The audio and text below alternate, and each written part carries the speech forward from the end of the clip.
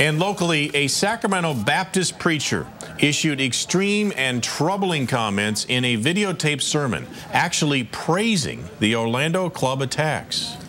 Hey, are you sad that 50 pedophiles were killed today? No, I think that's great. I think that helps society. You know, I think Orlando, Florida is a little safer tonight.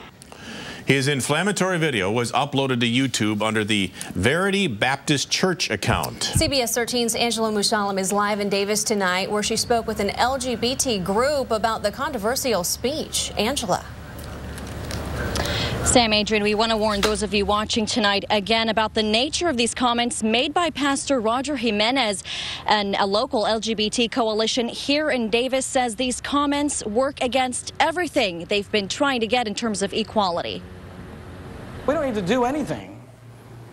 As far as I'm concerned, Orlando's just a little safer tonight. YouTube video of Sacramento pastor Roger Jimenez speaking about the tragedy that struck Orlando, Florida Sunday morning. As Christians, should we not be mourning the death of these 50 vile, perverted predators? Wow.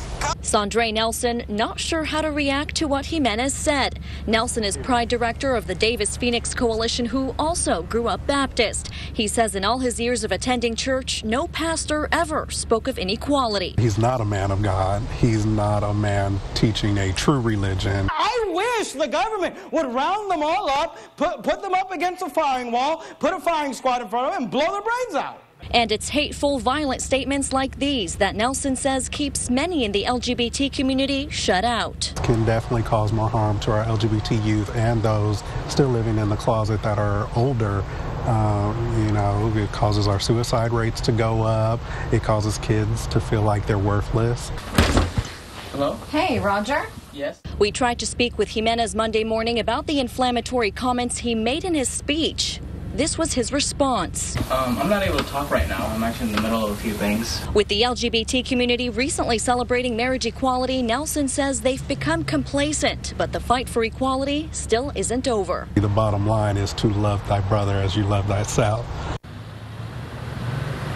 And again, this is a local Sacramento preacher making these hateful statements. He had nothing further to add in front of our cameras today. Okay, Angela, that is an eye-popping piece of videotape. Thank you very much for that. We're going to switch from Davis, California, and go to Orlando, Florida. CBS 13, of course, is covering the national